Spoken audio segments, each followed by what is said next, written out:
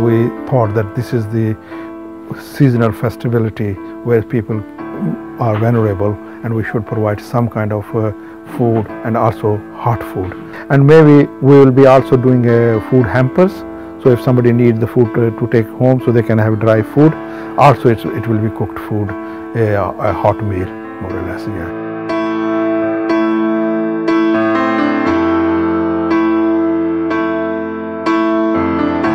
I've set up a charity called Birmingham Outreach Foundation about a year and a half ago, purely around helping the needy people in Birmingham,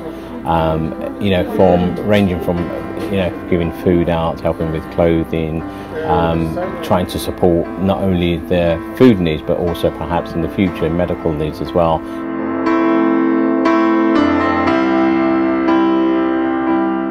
Coming here today, it's been a crazy eye-opener.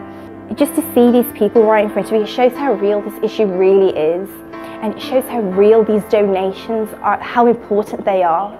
Here at Birmingham Central Mosque, we need as many volunteers as possible, as many donations as possible, because as a first-time volunteer, I've seen firsthand how this helps.